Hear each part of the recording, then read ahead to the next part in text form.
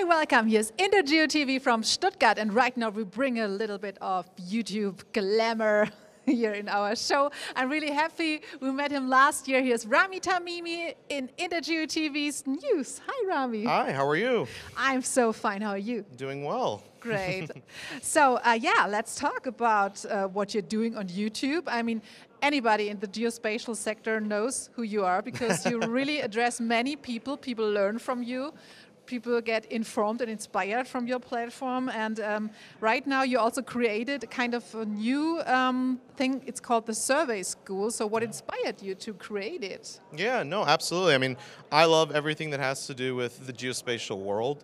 And to me, being able to play with new technology, put it to its limits, really try to test it and see the best use case for it, especially when it comes to accuracy, is what I do. I am a surveyor at heart, and really the Survey School is just teaching people everything that I know about surveying, whether that's the technical side of it, the business side of it, the integration with technology. We're here to help support anyone that is interested in learning more about this industry. Mm-hmm.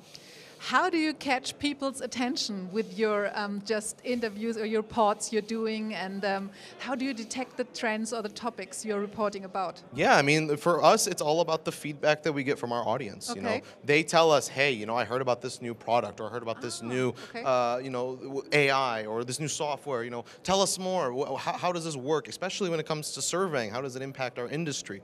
And so, for me, I am always at the the forefront of research. I want to see, what can we do with this technology? How can it improve our workflow? And then how can I present this on YouTube and inspire people, show them that this is what we should be doing, and this is how you can do it to improve your work in your field. So for me, it's always a challenge to find the next trend or the next up and coming technology. But at the end of the day, I love just playing with everything and then showcasing it on the channel.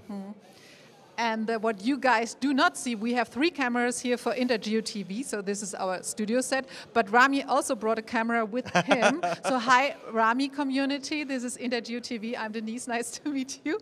Also to say hello to your community.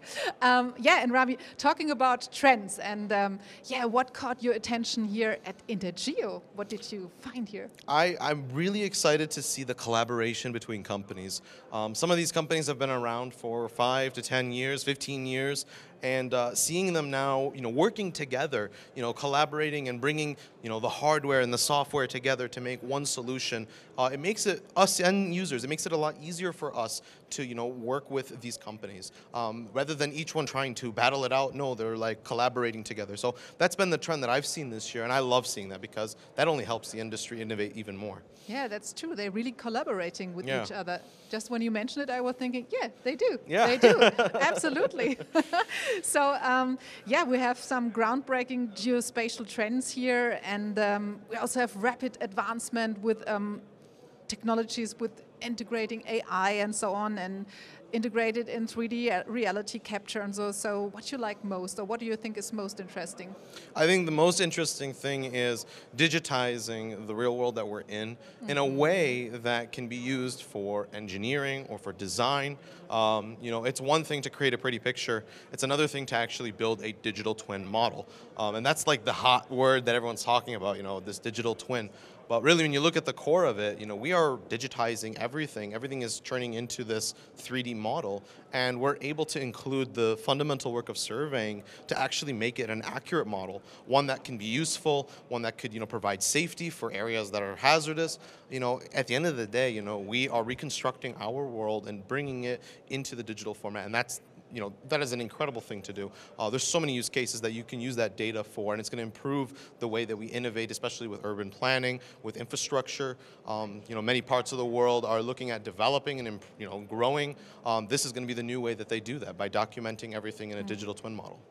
We also have a focus on Earth observation this year. So, yeah, what do you think? How is it addressed here in this year's show? Did you also find solutions that really pay off that topic? Yeah, so, Earth's observations, we're trying to understand how our Earth impacts our sensors, our data, the work that we do, in terms of collecting it and then representing it in a fashionable format.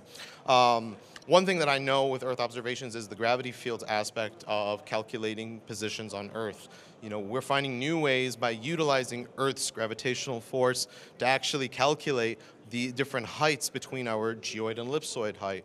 And that to me is like a whole fascinating way of developing coordinate systems and measuring points in a way more accurate fashion. So Earth is, you know, ever changing, ever unexpected, but if we, you know, utilize the changes on Earth to our advantage, we utilize those gravitational pulls to be able to do more precise, accurate calculations, that's just going to make us better geographers, better surveyors, and better mappers in the industry.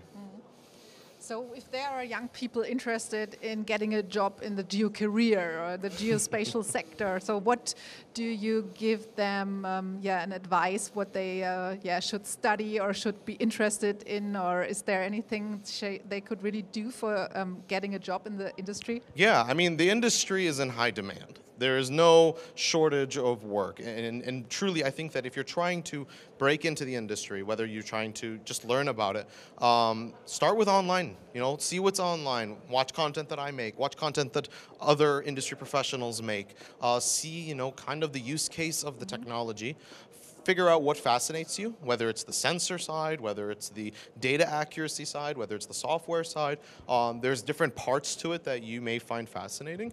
And as you innovate and as you kind of start to learn more about this technology, shadow somebody, talk to companies, get some experience under your belt. Even if you're a university student, I mean, there's nothing wrong with working with a company, showing them that you're interested. That's just going to guarantee you a job in the end once you graduate. And even if university is not your thing, by shadowing a company and learning what they're doing, you kind of build up your skill set and make yourself more valuable. And like I said, there is no shortage of work. You're definitely going to find, you know, a path into this industry, and you're going to do great. You know, I think this industry has a lot of room for growth, and young people are all aspired to, you know, be, you know, innovators. This is the place to do it. This is definitely the industry that they should tap into. Great. So thank you very much. This was our INTERGEO TV interview. Thank you, Rami, for joining us. Appreciate you guys having me. We do. So see you next time.